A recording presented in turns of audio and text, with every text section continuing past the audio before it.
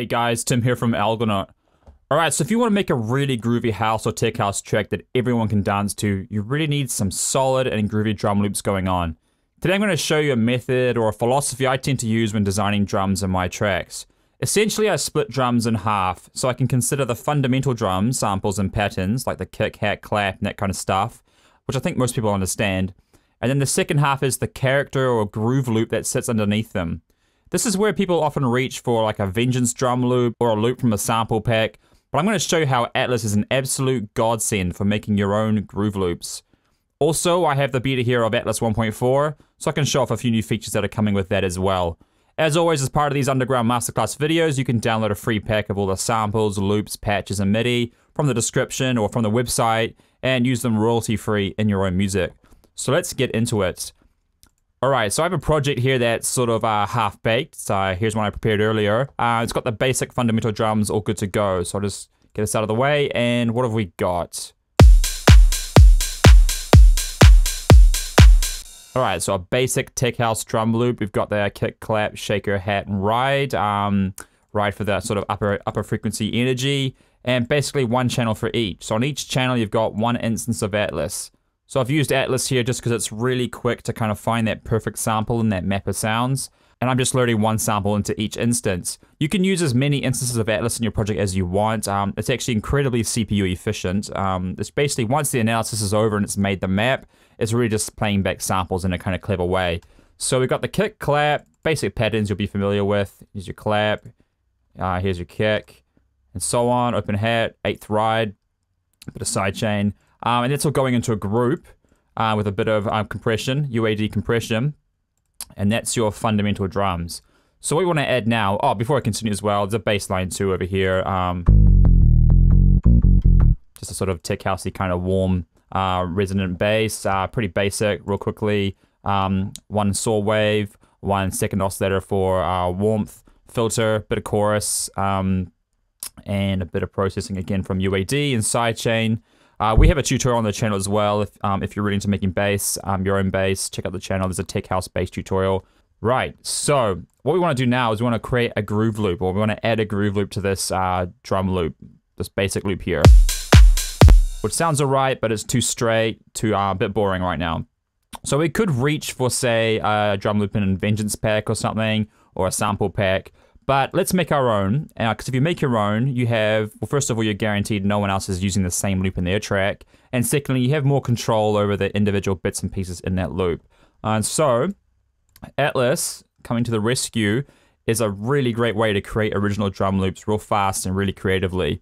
So just briefly, if you haven't seen Atlas before, just to run you through it, essentially what you can do is you can load your sample packs into it, and it creates these maps of samples that you can browse, everything all correctly categorized. And then you can create these drum kits with one button. We'll just pull the correct samples into each slot, and you're good to go with a kit. Or just briefly as well, one new feature in Atlas 1.4, arrow keys in the map.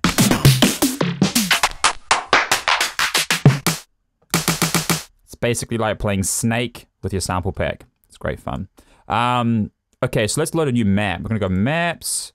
And we're going to go Algo Drums 5. So these are some samples that we've made that are pretty good for house and techno. We're going to hit new kit. And what have we got? Not too bad. Try it again.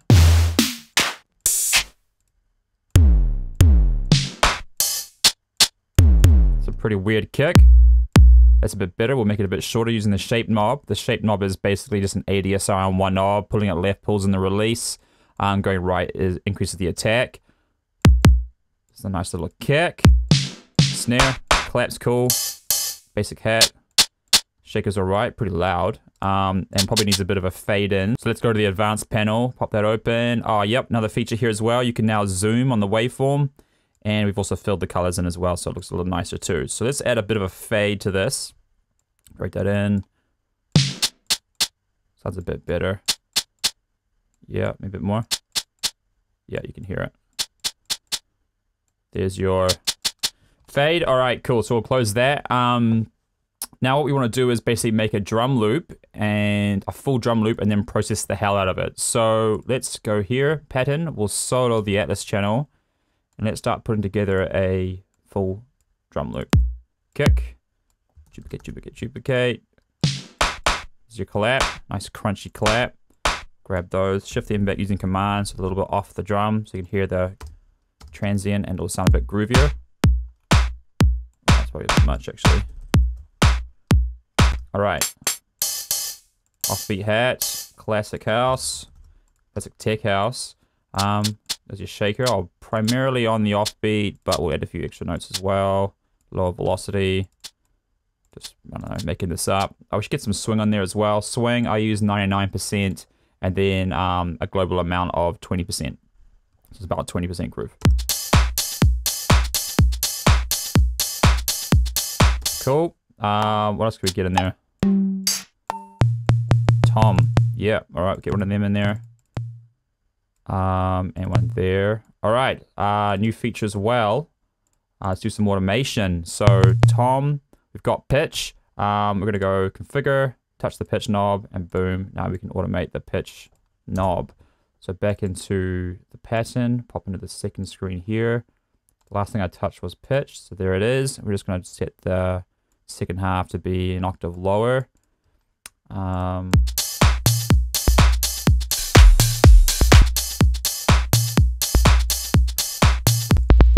Cool. Alright, what else can we get in there? What else can we do? Closed hat. Not too bad, but it's a little bit too fat. So we're going to pop open this little toggle switch, and basically you've got here some secondary parameters. So we've got fine tune. People have been asking for that. So that's new 1.4, and also the curve for the shape knob. So we'll make that nice and sharp. Back to shape, and then make it nice and short. Shorter. Yeah. We'll lock that as well. Okay, let's get some of those in. Where is there? There it is. We'll put one maybe here.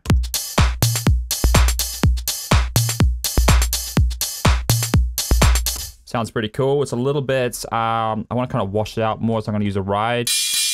Wow. Weird ride. What else you got for me?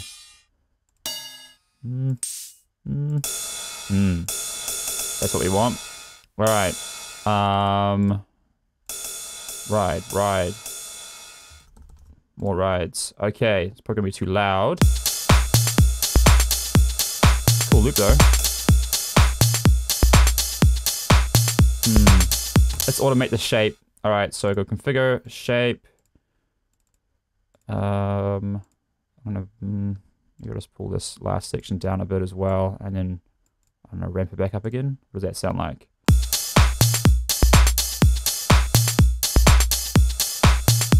Yeah, that'll do. That's our full drum loop. So I just kind of winged that pattern, basically go for gold. Now the task at hand is to process it in a massive way. So we have a rack here called drum loop processing. So let's chuck this on. So it's a bunch of UAD plugins. We love the plugins here at Algonaut. They sound great. So what I'll do is I'll turn them off and turn them on one by one so you can hear what they're doing. So there's our great loop. We got a preamp. I'm gonna dial it back a little bit. This is adding some harmonic distortion to kind of thicken everything up. Add some sort of low distortion, some rumble. Add some high sort of like shine. It sounds nice. And then we've got a reverb.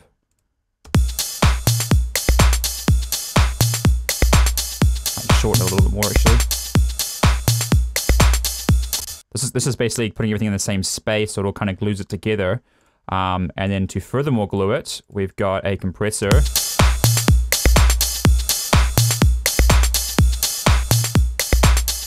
of sounds a bit under processed without it. Compressor kind of gels it all. And then lastly, because it's going to sit in the mix, a high pass, low pass from a Pultec. So we got a high pass cutting off the 250 and below, and the 12K and above. So that is the UAD processing. So what I'll do now is just turn it down a little bit in the mix. And let's hear that with the fundamental percussion.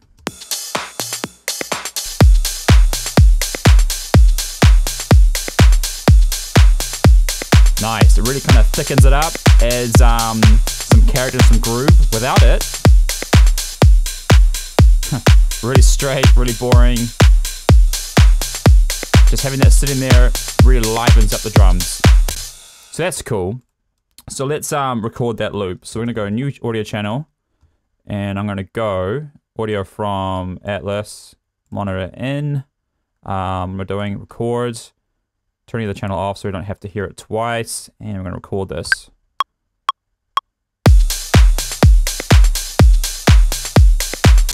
All right, there's one drum that recorded right there. Also, we can go into Atlas now and save that kit. So let's go kits. Okay, saving this drum kit. Saving drum kit as Tech House Drum Groove 01. Boom. That saved out all the samples into a folder somewhere on my computer so I can give them to you. Right, now, we've got one drum loop. Let's just go now and hit new kit, and we can generate a brand new drum loop with totally new samples, but all in the correct category. So we'll go.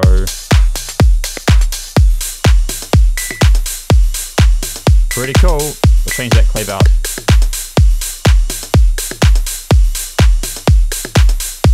Yeah, that's actually probably even better than the first loop. All right, let's save this out. Drum kits, save kits, Tech House Drum Groove 02, and we'll record that loop.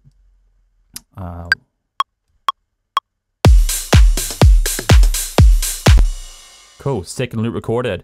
Okay, so let's add a bass line. Got my bass line.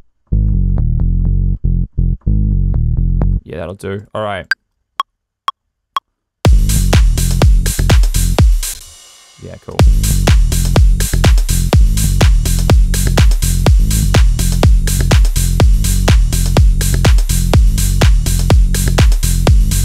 Pull that in a bit.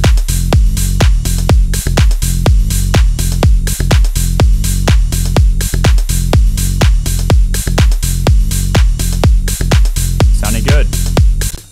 Real quickly, get some master effects going on. All right, uplift, wide delay.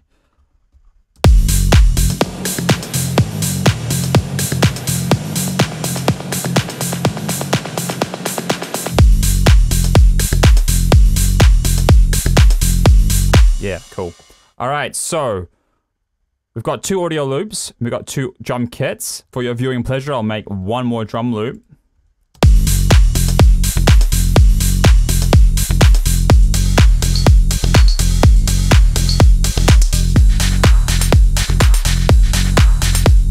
Yeah, cool, that's cool. All right, let's save that kit out. We're gonna go save kit. Tech House, or capitalize that, Tech House Drum Groove 03. Close that. I'm going to record that kit.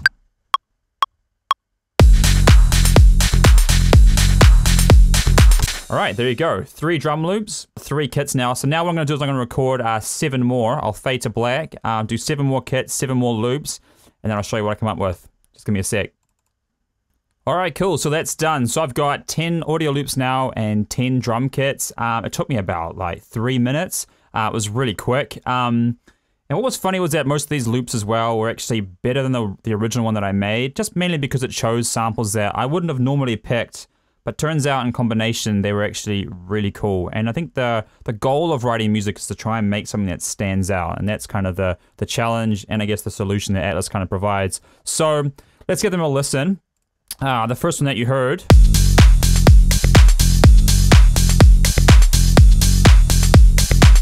Sounds pretty good without it. Real straight and boring. So I'll go through them all and then we'll wrap up.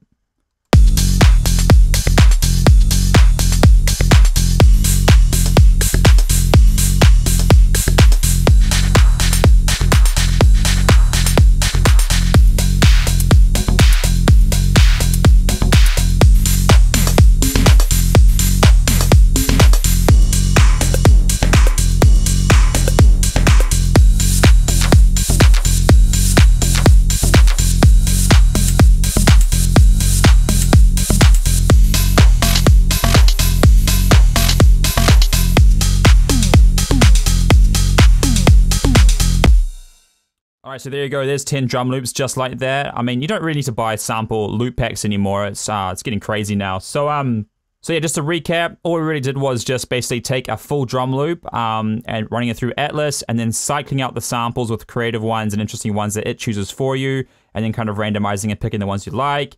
There's a whole bunch of processing on that loop as well, but it's not too crazy, just basically just some distortion, reverb, compression, and a high pass, low pass filter. And then you're basically creating en masse tech house groove loops, tech house drum loops to sit underneath your fundamental drums, which are what really drive the song.